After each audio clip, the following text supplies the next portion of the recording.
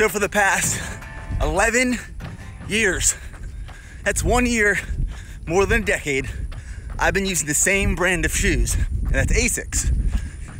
And after 11 years of running, I changed brands, which I wish I would have done a little earlier. So I'm currently on a 10-mile run, holding a 8-minute and 10-second minute per mile pace. And as soon as I finish, let's talk about these shoes, which are the Hoka One Rincons. So we'll see. Just finished up the run and I held like a 8:30 minute per mile pace, but the heat and humidity this morning, I was like trying to breathe the entire time. It's probably the most I sweated on an entire workout throughout this entire Ironman prep so far. I'm just like, I don't know if you can see, but these shorts were a different color when I left, and they are just drenched. Woo!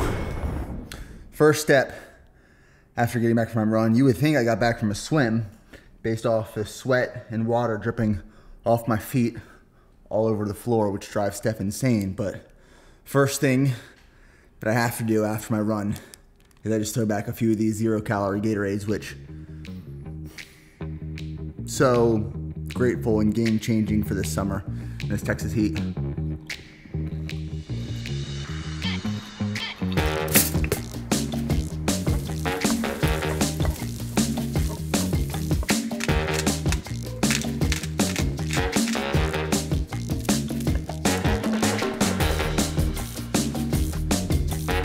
Come on, let's go.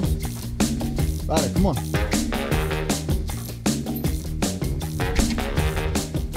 Now, why have I been wearing Asics for 11 years? And here's where it all started. So in high school, I decided that I wanted to run cross country. And instead of just wearing any pair of Nikes I had sitting around the house, my mom took me to a running store and they watched the way I ran. And then based off the way I ran and my foot placement and biomechanics, they prescribed Asics to me. And then after that, for 11 years, I just kept buying a new pair of Asics every year because I just figured, well, if it's not broke, don't fix it. And I just kept sticking with this one pair. And I'm going to preface this video by saying this is not sponsored by any shoe company. This is just my personal opinion and preference. And what shoe fits me and is most comfortable for me might not be the same as you. And what's best for like Steph and Preston and John in the warehouse right now, their best shoe might not be my best shoe. Like, everyone is different. Everyone's body's different. Everyone runs a little bit different. And everyone's biomechanics are a little different. So like, what is super comfortable for me might not be super comfortable for you.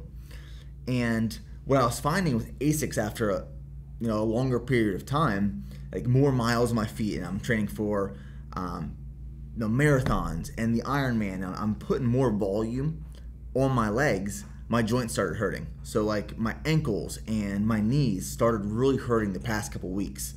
So I decided to make a switch. And when we were in Michigan this past weekend, Steph's brother Devin recommended Hoka's for me, Hoka Ones to me. And I like picked up his shoes that he had and felt them, and they were super light. And I was like, well, I'm gonna try these, and very cushioned.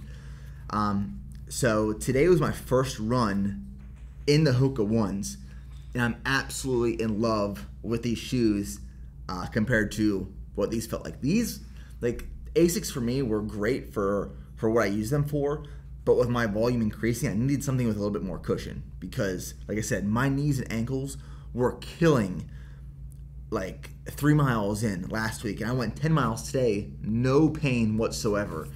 Now let's go over the stats a little bit, and I'm going to go over the stats, and I'm going to test the weights in the warehouse, and I'm going to have Preston try these on first and run, and I'm going to have him try these on, the Asics versus the Hoka Ones, and see what his opinion is. He might hate these, and he might love these, or he might hate these and love these. Who knows? But the Hoka One is a 7.7 ounce shoe from their website, and it has a 5 millimeter drop from the heel to the toe. So the heel is sitting 5 millimeters higher than the toe. Now these Asics, this style, for example, based off their website, is a 10.05 ounce shoe, and it's a 10 millimeter drop. So 10 millimeters from the heel to the toe in difference. Like I said, like my biggest preference for a shoe right now is it's having something that's lightweight, because just a few ounces over 26.2 miles is going to make a big difference, and especially during training with my volume higher and higher, it's going to make a big difference. And comfort. Comfort is the biggest thing, because if you're not comfortable while you're running and things hurt, that is just going to compound and get worse. So like, how do you make things more comfortable? Well, maybe a lighter, more cushioned shoe, and that's what I found with the Hoka ones. But based off of one run today, absolutely love them, and I'd say game changing for being comfortable and then injury prevention moving forward. So these are my go-to shoes for the rest of Ironman prep. I'm sorry, Asics, I'm done with you. So we have the Hoka One Rincon. So this is a size 12.5, and the scale says 9.4 ounces. So now we will check the Asics. This is the Gel Cumulus 20, another 12.5 size, and this says 12.1 ounces. So obviously you can see massive difference between the shoes. All right, so Preston is going to experiment with the Asics as opposed to the Rincons. All right. Now tell me what you typically run in. Some old ass Asics. No, they're like 7 months old, but they just get beat to crap because I'd wear them in the warehouse, the office, run with them a lot. So I need to get some new Asics actually. Well, Asics or you might want Rincons next. where do you get these? You can get them online. Just because I've always liked Asics, and whenever I put a new pair of Asics on, it always feel really good. Plus the ones I'm running in currently are so battered down that I need a new pair this weekend. How long have you been wearing those? Since October? Yeah. All right, well mine are beat to shit, so yours are definitely beat to shit. Mine are like just holding on by a thread.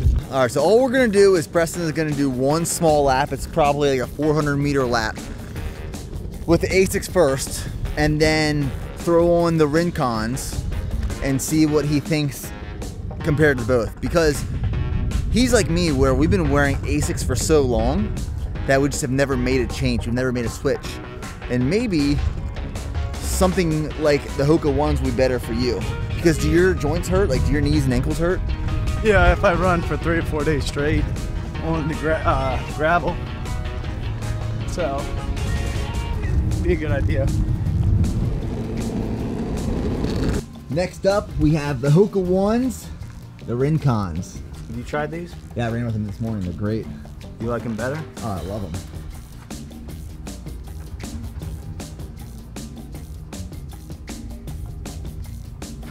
Initial thoughts. Feel pretty funky. Definitely a lot different feel than the Asics. It's more cushion. Yeah, it's not as much protection at the top, but more cushion on the bottom. I think I like the Asics better because the pair of shoes that I had before the Asics didn't have much like protection kind of on top. These obviously have more, but I just didn't like that feeling. See, now Preston is an Asics guy. The Hoka ones, the Rincons, definitely don't have, like he said, protection around the top. Like, they're more of a looser, like top fitting shoe because they are able to be lighter than the Asics. And you really won't get the maximum benefit just like running a 400-meter lap. Obviously, it's with compounded miles. But just like for comfort wise, Preston's an Asics dude over a Hoka one, and I'm the opposite. So, no perfect shoe. So it is now about 4:27 p.m. and I'm about to head downtown for my second run of the day. Side note, if you guys want another tasty summer treat, these Minute Maid light 5-calorie lemonades are another one of my go-tos. Those and the 0-calorie Gatorades. But today got kind of hectic, so I didn't get the opportunity to film too much because we launched 5-pound containers of Milk and Cookies whey protein. And we previously had 2-pound containers of Milk and Cookies whey protein on the site, and that was our best seller, like best-selling flavor of whey protein by far. So now we have fudge chocolate, vanilla, and Milk and Cookies in 5-pound whey protein containers on the site and at the warehouse. But I'm heading downtown just to switch up the routine and the scenery of like running right now, because I've been running generally the same route, and it's a really hilly route. It's in the hill country here in Central Texas, and I just want to switch up that route a little bit. So I'm going downtown to my old stomping grounds, which is where I trained for the last marathon, and I loved it. Like around the Colorado River and through downtown and Lady Bird Lake. So that's where I'm headed right now, to knock out between 8 and 10 miles in this 104-degree heat, which is going to be beautiful.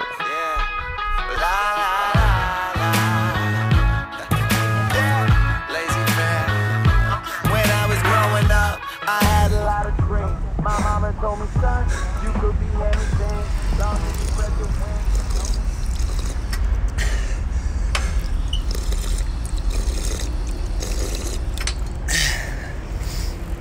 This heat is next level right now. Lungs feel fine, legs feel fine. It's just the heat right now, man. It's fucking hot. God. Oh.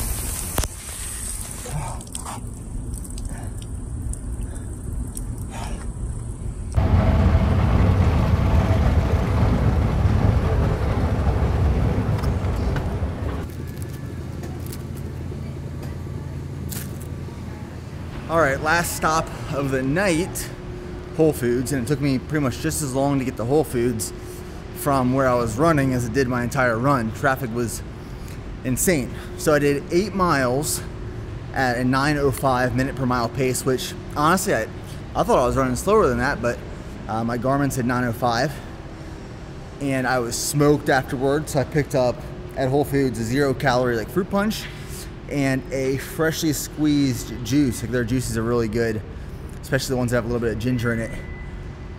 But overall, love the shoes, love the Rincons. I have one small blister on the inside of my right foot, but other than that, everything felt good. I'm gonna be smoked when I get home. So that was a high volume run day, my endurance day. Hope you guys enjoyed it. We'll see you in the next Ironman prep video.